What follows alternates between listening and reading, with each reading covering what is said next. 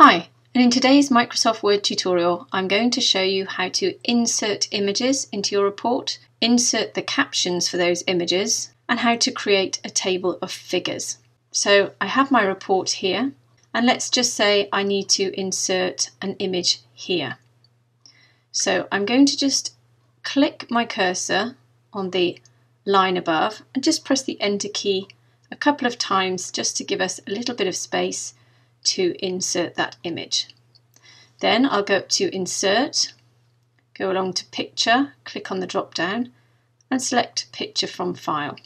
Then I'm just simply going to click on the picture of choice, click Insert, and here you see our picture has been inserted.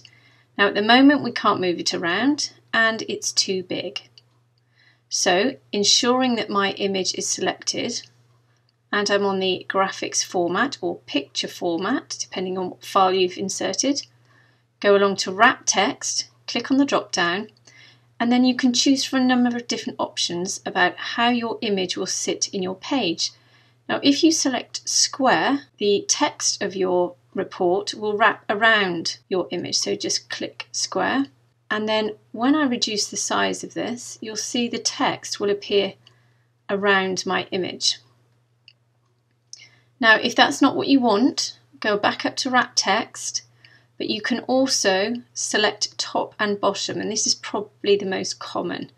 So select top and bottom, and again, you'll see that your text will appear at the top and the bottom of your image. Once you've got your image lined up, then you can obviously increase or decrease the size of it.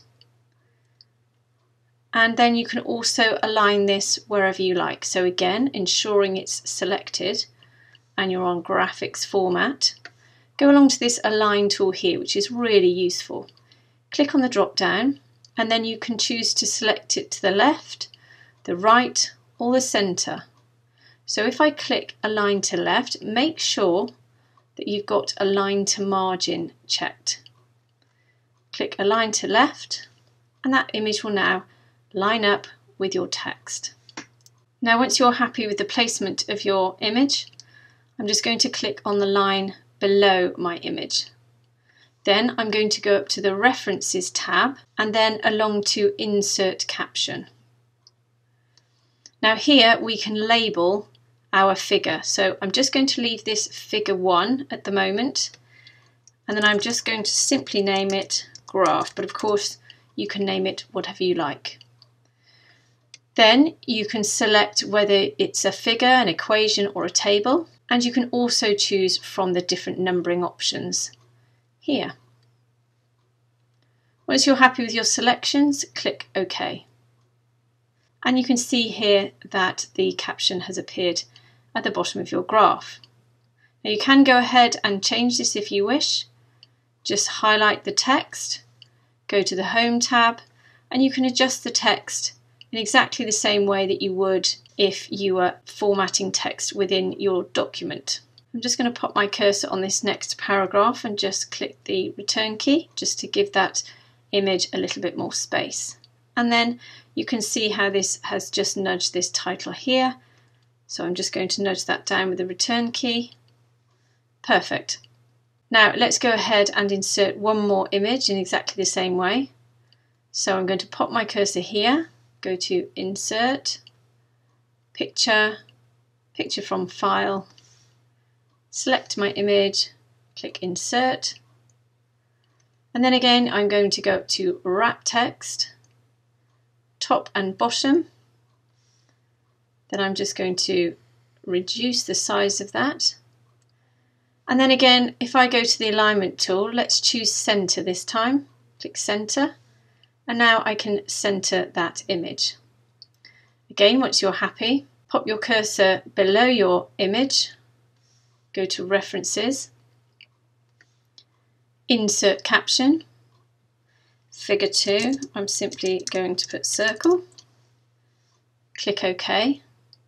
Now you can see what's happened here is that the label for your image is over to the left.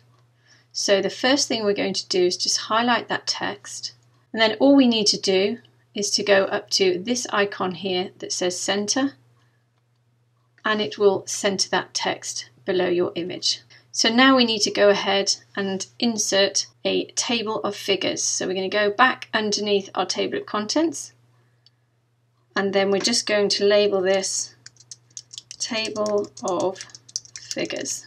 And then I'm just going to hit the return key a couple of times, and then go up to references, go to insert table of figures, and again you've got an awful lot to choose from here. Obviously we want to list just figures only, and I'm going to choose simple, and then you can go ahead and look through all these different options here to choose which ones you'd like to select and which ones you'd like to leave. Now I'm going to use what we call a tab leader, which are the little dots that go from the title to the page number, and then once you're happy just click OK. And as you can see, our table of figures has appeared here. Now this title doesn't match this top one here, so I'm going to select it, go to the Home tab, go to Intense Emphasis along these headings. I'm going to take off the italics, then I'm going to increase the size of the text to 14, and then I'm going to place my cursor above here just to reduce the gap between these two. Perfect. Well, I hope that's helped you today.